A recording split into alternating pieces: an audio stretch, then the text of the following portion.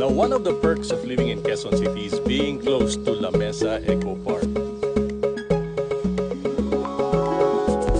La Mesa Eco Park is a 33-hectare ecological park exploited as an amusement park without hampering its natural environment. How cool is that? Now with Quezon City still under general community quarantine, no picnics are allowed at the La Mesa Eco Park. You can come here to perhaps jog, take a walk, but that's it.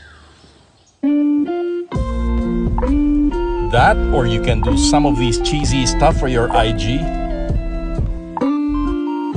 And if you're up for that Monstera selfie, this place is for you.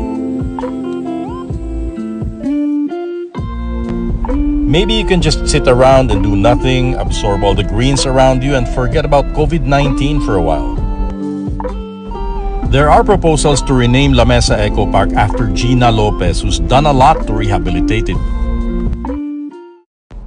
Visiting La Mesa Eco Park at this time requires a health declaration and temperature check.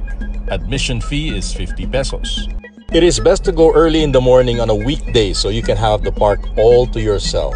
Or at least in my case, I had it almost all to myself.